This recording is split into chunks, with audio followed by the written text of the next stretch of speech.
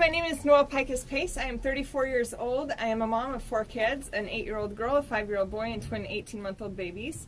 I am a silver medalist in the sport of skeleton. It's head first down a bobsled track. It's crazy fun. You guys should all try it.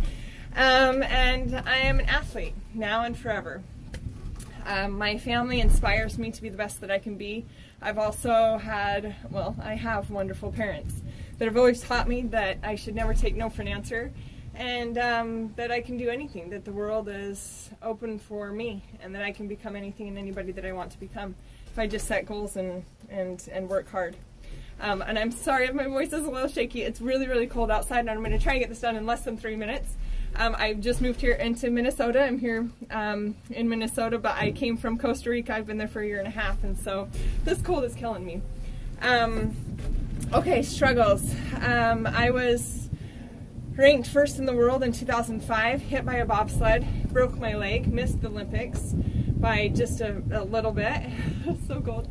And then I ended up coming back to compete with my daughter, and I had a baby during that time, and my husband built my sled, went to compete in the 2010 Olympic Games, finished 4th, just outside the medals, which was really, really hard, and came back to compete in Russia, and I finished 2nd, so I won a silver medal, which was an absolute incredible experience.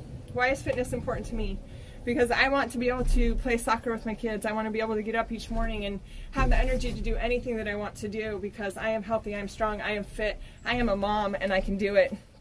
And what makes you unique? I do not own a gym membership.